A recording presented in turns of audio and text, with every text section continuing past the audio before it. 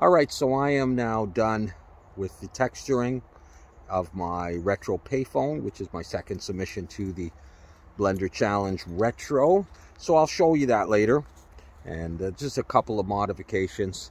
So I'll let you see that. This was a bit of a shorter series, which was nice. It wasn't 10 or 12 videos long. And I just want to remind people, because there may have been some confusion about the deadline. Today's Monday, April, I'm not sure what it is, but anyways, the deadline for the Retro Challenge is next Sunday, so you still got like 6 days or so to finish it up. So if there's anybody else who wants to join it or wants to, you know, finish up a good render, you know, you still have some time to do that. And I have seen your work, whips and renders, and everything's looking fantastic. So I'm looking forward to the end of the Retro channel to put all of those renders together. I'm really hoping for just one render from each person. All right, so choose your best render.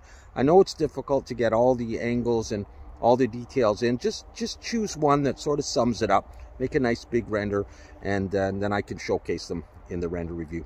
All right, so I am looking for a new project. I think I'm going to try a couple of small items. Instead of these big scenes, not that the phone was, you know, small things like that, even smaller. I want to do some stuff for relative beginners that's a little bit less high poly that you might be able to use in a game. I'm not sure. You'd have to test it out and see. All right, so I will be back with more stuff soon. Might take a day off. I usually post almost every day for you. All right, take care, guys. Subscribe to the channel. Like the videos. Enjoy yourself. Do some good Blender Substance Painter if you have that. And let's keep it going.